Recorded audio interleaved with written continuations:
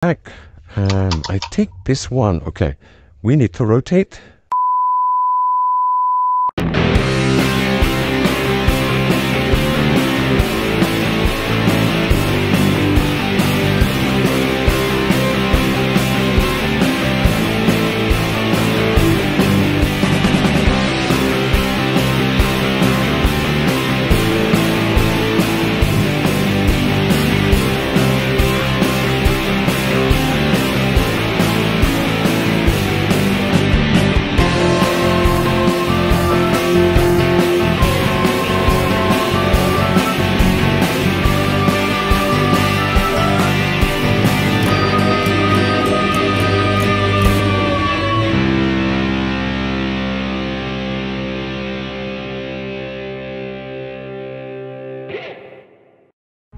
Hi guys, back again with me in one of my videos. So this time I'm back with the Kishiryu Neptune from the Kishiryu series, Ryusoulger, I think.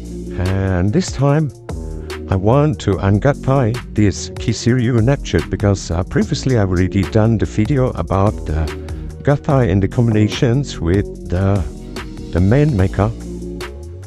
And okay, so without any further ado, let's take a look whether I still remember how to Ungattai this Kishiryu Neptune, because it's already a long time ago.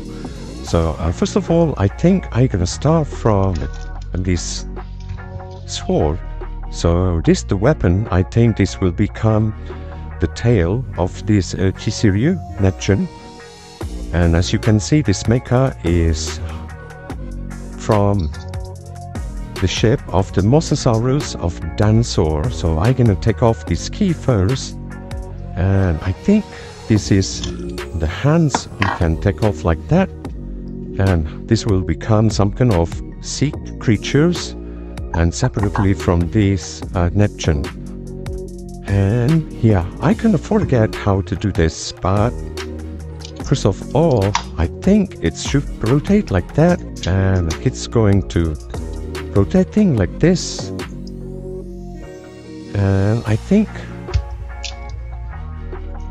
this one, how to do it. So this is the hands actually, and I think we should make it this like together like this. Okay, looks like I correct. And we need to make the fin showing to the back. I think this one. Okay, we need to rotate this area back. Okay, then let's see. So this one, I think we can attach. So this is the continuations of the tail. So we can attach this and make it like this. And yeah, I think this is the how it looks like when in the Mosasaurus mode we still can put the key of the Ryusoulger inside. So this is how it looks like. So it's kind of big. So if you can see, I'm gonna take a pictures, and yeah, this is how the Mosasaurus mode of the Kishiryu Neptune looks like. It's kind of nice, but it's not as heavy as it looks because most of it is plastic.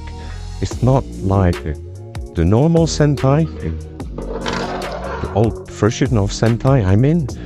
But yeah, this is how it looks like together with the accessories. And